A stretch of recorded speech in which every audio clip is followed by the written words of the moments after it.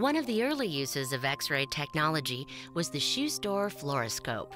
This device consisted of a handsome wooden cabinet about 4.5 feet high, with two shoe-sized slots at the base on one side and a viewer at the top.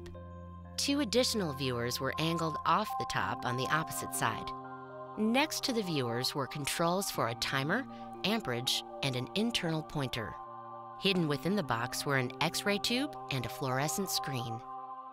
A customer would try on a pair of shoes, then place his feet in the slots, set the amps, crank the timer, and then watch as his feet were bathed in active radiation. The X-rays passed up through an aluminum filter, his feet and his shoes. The image on the screen glowed in yellowish green and provided a ghostly outline of the shoes and clear images of the bones of the feet. Since it was happening in real time, wiggling your toes made the bones move. Usually the subject was a child. He and his mother and the salesman could each watch his tiny bones through the 3 viewfinders. The salesman used the internal pointer to comment on the fit of the shoe. Shoe fluoroscopes were a big hit. The use of X-rays was novel, and customers flocked to see the bones of their feet wiggle.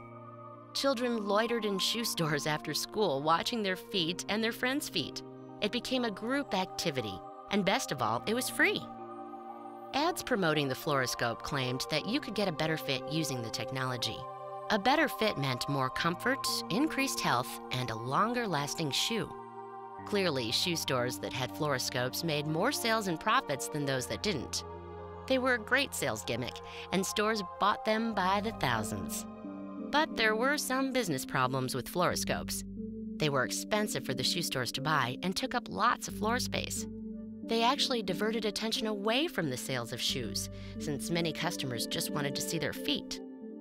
On Saturday mornings, the long lines of feet lookers blocked the aisles. The reality was that using the X-ray shoe fitter was pointless. The fit of a shoe is primarily based on the soft tissue of the foot, not the bones. The X-ray images didn't show soft tissue. A more serious problem with the X-ray apparatus was that it produced and leaked radiation, a lot of radiation. The KVP X-ray tube used 3 to 8 milliamps, and in the continuous 20-second mode was a formidable health hazard. Most scopes produced 7 to 14 rem of radiation to the feet for a 20-second exposure. Rem is the older system of measuring radiation. The American Standards Association in the 1950s recommended an exposure of not more than 2 rem for a 5-second period. Today, the safety threshold is about 1/1000th of this number. In addition to the radiation to the feet, scatter radiation all around the machine was also significant, often measured at 1/10 rem at a distance of 10 feet. So how bad was this? For the occasional shoe shopper who might unwittingly dose herself and her children with radiation a couple of times a year, not so bad. For the kids and their friends who hung around radiating their feet every day, serious. For the shoe salespeople who were given a steady exposure to the radiation scattering from the fluoroscope, priceless.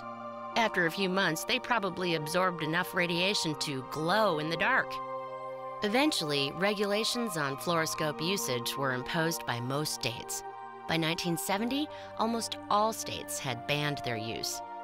In 1981, the last shoe store fluoroscope, found in an old department store in Madison, West Virginia, had its plug pulled.